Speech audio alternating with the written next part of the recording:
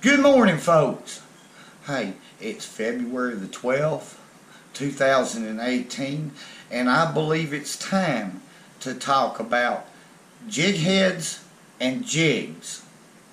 Very important when it comes to fishing. And just stay with me and let me go over a few of these things right here. Now remember, okay, this is only one fisherman's opinion. And that makes fishing, in my opinion, a sport second to none. Topics like this, well, they're opinionated. Okay, these are just things that I do on the water that allows me to catch a lot of crappie. Okay, let's start right here. Let's get a shot of this jig right here. And you can see it has a unique feature right here that holds baits on. I'm talking about saves you a lot of money in baits. It's called the Ultimate Jig Head, made by 4x4 bass jigs. Now I use this one a lot in these videos. This is, by the way, this is the 1/16 ounce size. Okay, and there's a lot of different sizes down to little bitty ones. Okay, let's put it that way. And here, let me lay this down. If y'all like to use Berkeley Gulp, you know, this stuff is quite expensive. But if you like to use it, I have one pre-rigged right here with a 1/16 ounce Ultimate Jig Head. You talking about holding. Okay, and this jig right here has a size 4 mustad hook in it. Okay, so it's perfect for this size, in my opinion, jig. Hey, now this jig right here has a unique screw lock system. Okay, and in past videos I've showed how to judge your distance and screw the jig in. Now that's a good jig right there, and I use it a whole lot. Okay, folks, here is a traditional jig head. You can buy them anywhere. Okay, and I love using these jigs because they're inexpensive. Fishing under docks or areas that has a lot of cover, if you lose one of these jigs, well, you can just tie you another one on. But I don't like this part right here. Okay, it bulks out a jig big time. On some jigs that's made bulks out the actual jig more than others. So this is something that I come up with years ago, a solution to this problem. I just take dental floss, okay, and I'll use it on these jigs, and what I'll do is I'll cut this collar off, completely off to the bottom of the jig head. Okay, then I'll take this dental floss and wrap around the hook shank. Okay, just like that. Now let's rig a jig up on it. Now what I do is I just take super glue. I like to super glue gel.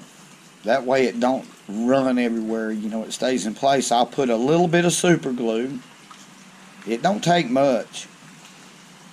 Okay, on this dental floss, and then I'll push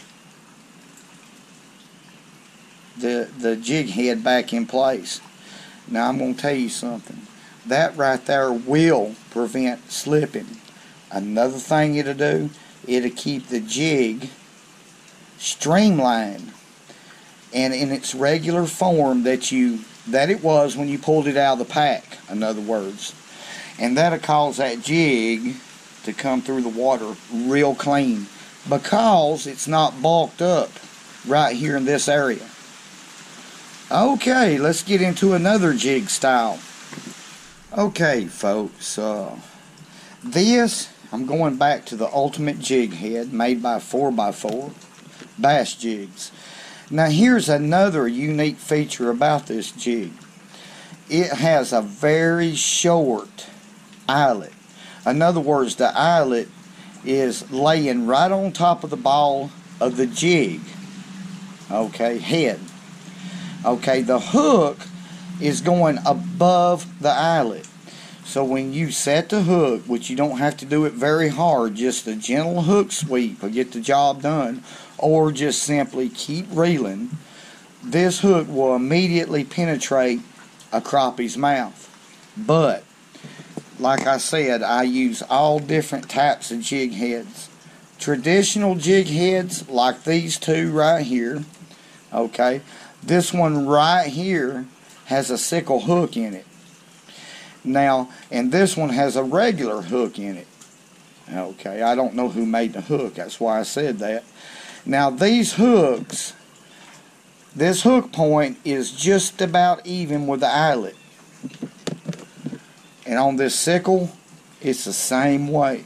So what I do to remedy that problem is take a pair of pliers and I'll bend the hook up slightly, just like, I mean, it don't have to be much, slightly. That, when you set the hook, that will give you instant penetration on these style of hooks, jig heads, excuse me. Okay. And, oh, by the way, I love a sickle hook, especially for vertical jigging. Okay, that hook there will hold them crappie, I guarantee you. Okay, let's talk a little bit about jigs. And there's a lot of different colors, as y'all well know, that works in clear water, which is, this is my clear water side, and dirty, dingy water. So I just picked 4 of my top choices.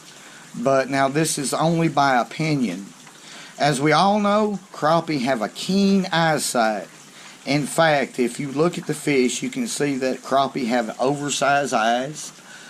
And they basically feed, for the most part, by eyesight. So, but this is still just opinion, one fisherman's opinion. Right over here, on the left side, you can see chartreuse, yellow and white, solid centered pink, and a pink and white combination. This is my preferred for the most part, in stained to muddy water conditions. Now right here on my right side, for clear water situations, this is blue ice. It's a blue color. Here's another shade of blue ice, a monkey milk color. See, these 3 colors right here to me represent shad, threadfin shad. And right here is a bluegill color. Okay, real natural looking color. And these colors right here are very important because not only are they natural colors, they're what the fish feed on, period.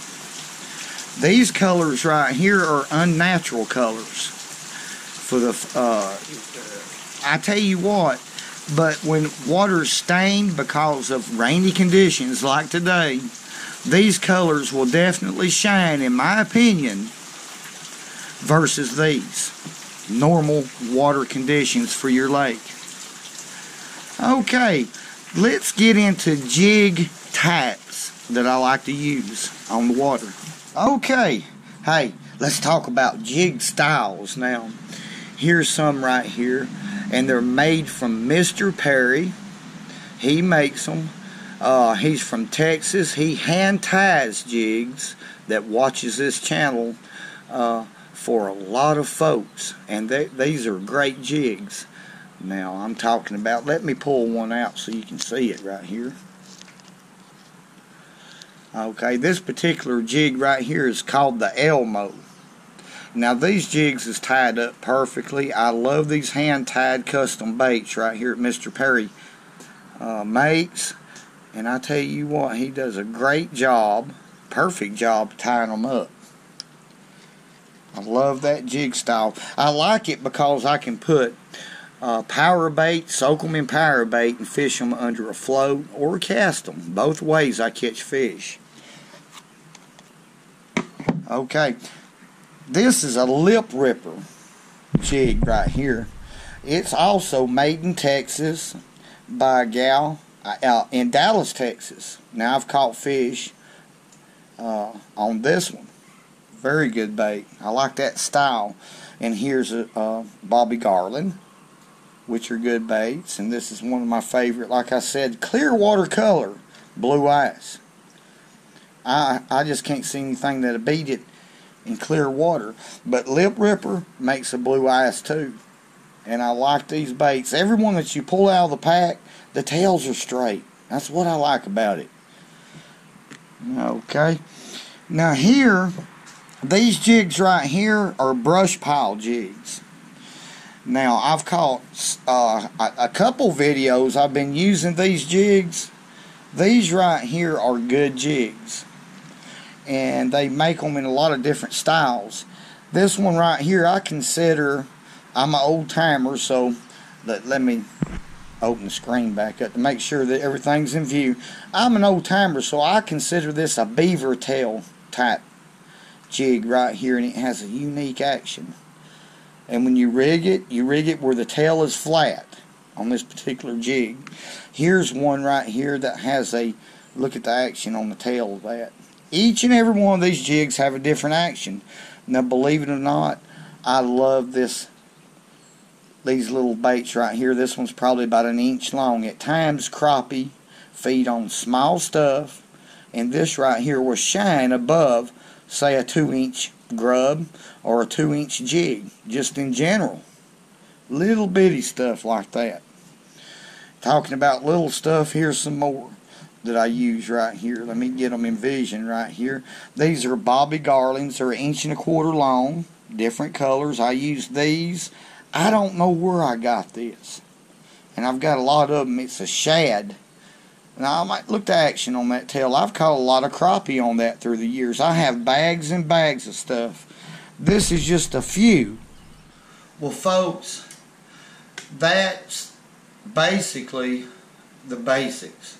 What I mean by that, there's a lot of different jigs out here on the market, and I didn't break out but just a few. I have a lot of jigs, like I said, and I use them in different ways. Jig head weights. You know, you just have to get out here, in my opinion, and you have to get really study the conditions and try different jigs and jig styles. Okay, I mean, everything that I've said is only opinion. It's things that works for me as a fisherman. I can't cover it all. There's no way, because fishing, there's a lot to it. We'll have to do that on the water a little bit at a time, because every day is different. Stay with me another minute or two, and I want to show y'all something.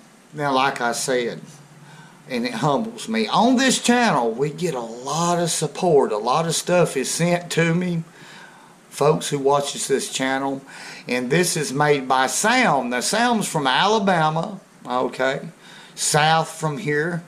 And look what he made. It's made out of cedar. Now stuff like this takes a lot of work to make, folks. I've done carpenter work for about 30 years. I've quit now. But and it says, "Fish where the fish are."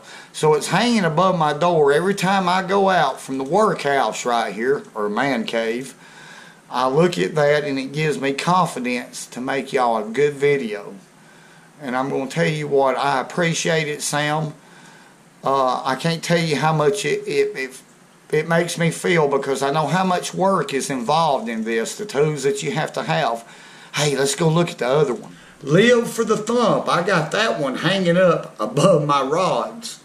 Okay, and that's for a reason. You know, I want every one of these rods, when I take them fishing, the only thing I'm focused on is I want that thing to be bending. I want the string to be stretching. That's the main part of it. I got that hung up right by my bass. I caught in 1984 in Florida. Caught it flipping with a red shad culprit. I just had to throw that in there.